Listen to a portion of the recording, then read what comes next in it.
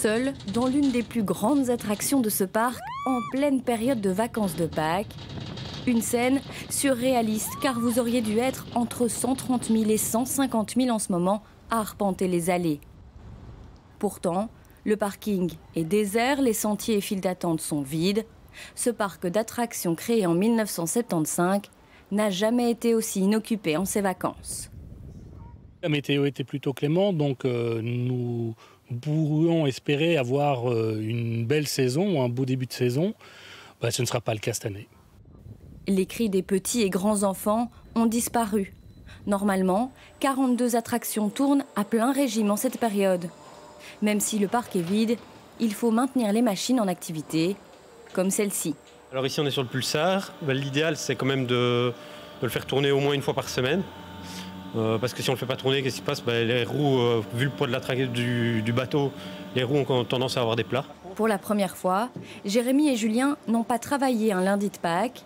Leurs journées sont moins chargées que d'habitude, donc ils en profitent. On en profite pour perfectionner un peu notre travail, améliorer des choses qu'on n'a pas le temps d'améliorer en temps normal. Et on s'arrange pour que tout soit prêt pour le jour où on ouvrira. Pour faire ces tests, Julien et Jérémy ne sont plus que 2 sur la trentaine de travailleurs de ce département technique. Sur tout le parc, seulement 20 personnes sont encore en activité durant ce confinement. Normalement, nous travaillons avec une équipe d'une centaine de personnes fixes. Et pour la majorité d'entre elles, nous avons, suite à la réduction de l'activité, dû demander un chômage temporaire pour cause majeure. Il s'agit là d'une 80-85% de notre équipe fixe. Sans compter les 300 saisonniers actifs dans le parc qui se retrouvent aussi sans travail. Mais pas le choix, ce sont entre 3 et 5 millions d'euros qui n'entrent pas dans les caisses du parc d'attractions durant ces vacances de Pâques. Du jamais vu pour le directeur en 19 ans de carrière.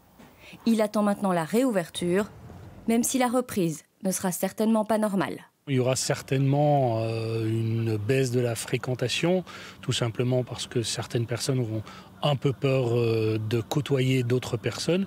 Ça, c'est à peu près certain. En revanche, ce qu'on a pu constater pendant la période des attentats, c'est que des personnes qui voyageaient hors Europe ou même en Europe vont rester plutôt en Belgique et ces personnes-là vont certainement compenser la peur d'autres. La direction du parc d'attractions veut rester sereine.